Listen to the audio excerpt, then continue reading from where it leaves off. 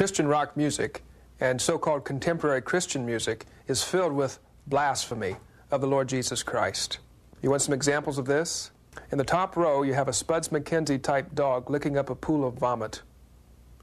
Now, I don't know about you, but if I saw somebody walking down the street with a t-shirt on that had a dog licking up a pool of vomit, the first thing I'm going to think is, hey, a Christian, right?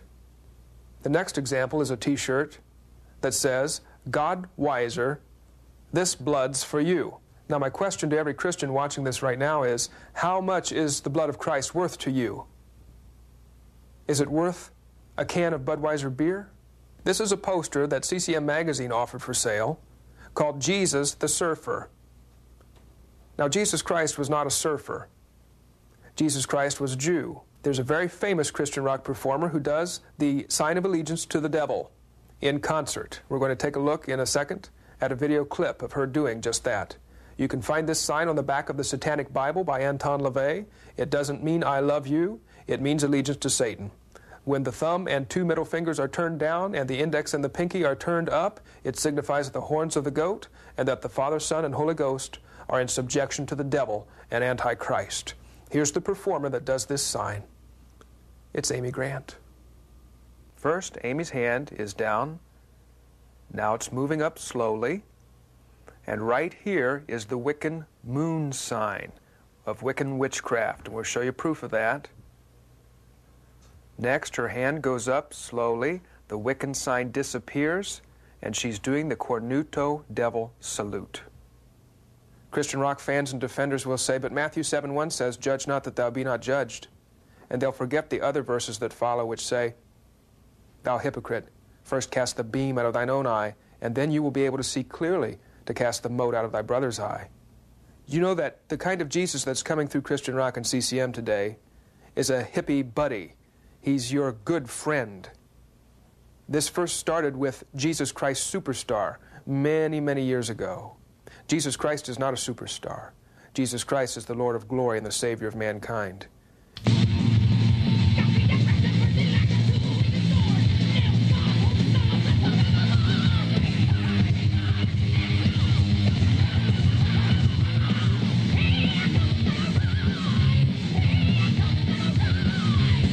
How would you like to have those guys come play at your church next Sunday?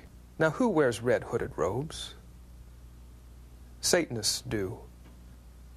There's another part of this video you need to be aware of.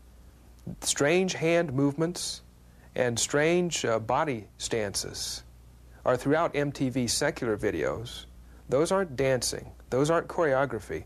Many times those are something called witchcraft runing. Those are hand signs and signals meant to call up demons. In the world of the occult, this is well known for people that have delved into it for many years. There are those who claim that the volume and the beat are evil because rock music came from the jungles of Africa and the worship of demons. People who say this don't know much about music history. The foundations of rock music can be traced directly back to the beginnings of the Black American church in this country. That is a lie. Rock and roll music has always been a part of every pagan culture, and what it was used for was the worship of demons. What about Christian rap? Well, if Christian rock is wrong, then Christian rap is wrong too. What is rap music anyway? It's a vain repetition. There's a new movement sweeping the U.S. and also around the world. It's called Christian thrash. What is Christian thrash? It's punk rock and heavy metal combined, all in the name of Jesus. Here's what goes on at Christian thrash concerts. Jesus is my best friend, my best friend. Now, anyone with an ounce of sense and two brain cells knocking together knows that junk isn't Christian. The other alternative to ungodly music is the Word of God on cassette tape. Let it saturate your mind and match it with your daily reading. The third alternative to ungodly music is godly Christian music. It is out there.